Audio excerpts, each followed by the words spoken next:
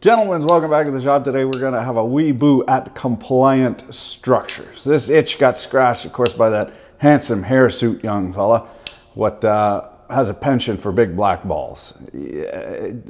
Veristasium. I knew it's not hirsute, it's hirsute, but hirsute is far more evocative.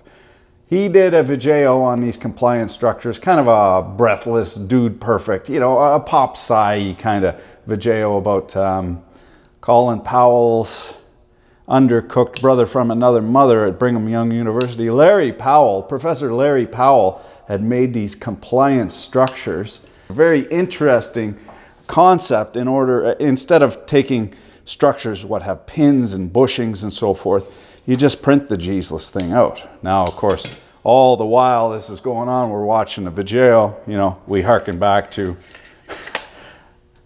stuff like this. Because this is not new technology, compliant mechanisms, not even remotely new technology. However, one thing that interested me was the geometry. Is it possible to just do some cut and pastry of the geometry to make usable structures rather than all the research, you know, on the shoulders of giants and so forth? I mean, at Brigham Young University, and it's as witnessed to the miraculous nature of the Almighty, Brigham Young not only able to service the needs of his 55 wives, but also found the time to found a university, no less.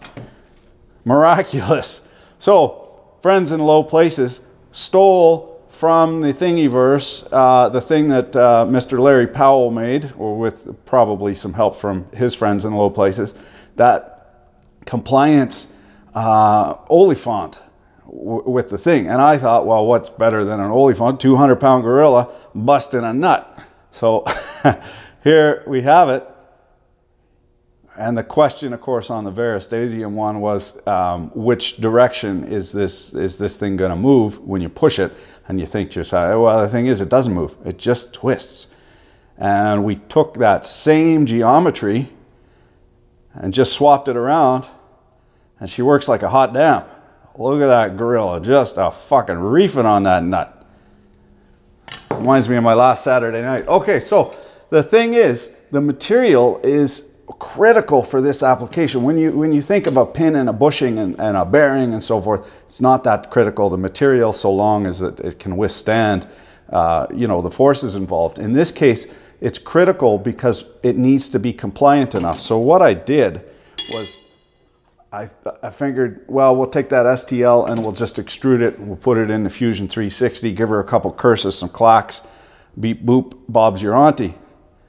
Doesn't work because the metal structure is not as compliant. It doesn't have the elasticity, the compliance of the plastique. So then what we did was we made these even thinner and made the body thicker to see if we could get it to comply. And essentially, she went half a turn and let the smoke out.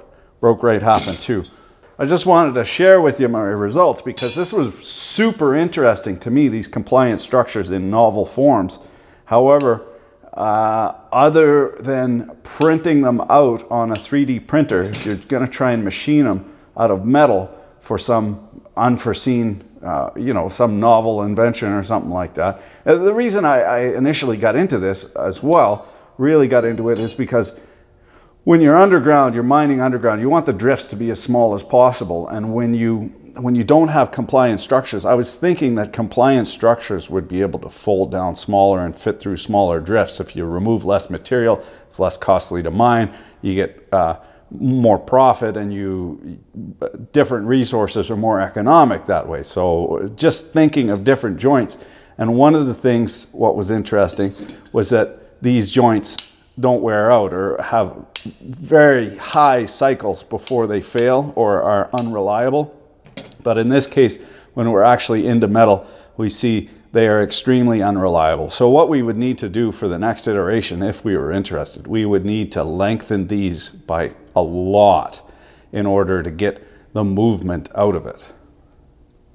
I just thought that was kind of quick, fast, in a hurry, interesting. And I'll stick this 200-pound nut-busting gorilla up on the Thingiverse there. If you're interested, you put your name, you know, whatever you want. Impress your lady friends at the auxiliary. So thanks for watching. Keep your dick in a vice. Yeah, my Labonic let me down. It's not Mr. Power, Dr. Powell. It's Dr. Howell. That's, you know, physical trait. You can't identify anyone by a physical trait. He's not undercooked because of his fair complexion. He's a professor.